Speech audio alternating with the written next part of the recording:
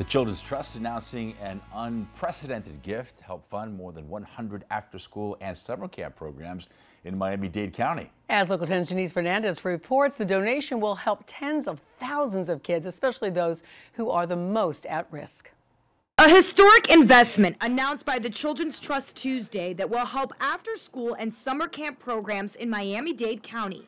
The total, $383 million over 5 years. That's $76 million annually. The investment will help 143 programs and impact over 36,000 school-aged children. That's 36,000 families who during the summer are able to work because their child's in a safe place that they can now go to work and get an income to support their family. The programs keep kids safe and engaged and help families like Eddie Brown, who is a single father of 2. He says without the Children's Trust, he wouldn't have the support he needed to work while making sure his kids are looked after. Because of them, a lot of things have gotten better for me, and my life has been tremendously great. And programs like this must continue, and we're grateful for having them here, and I look forward for the future in the community. And the children teens they serve, like Jude Carly Jean, who found opportunities in the programs he participated in through the Children's Trust, opportunities that kept him on the right track. Those final years of school, of high school, a lot of kids get lost, confused, or even scared about maybe what's next.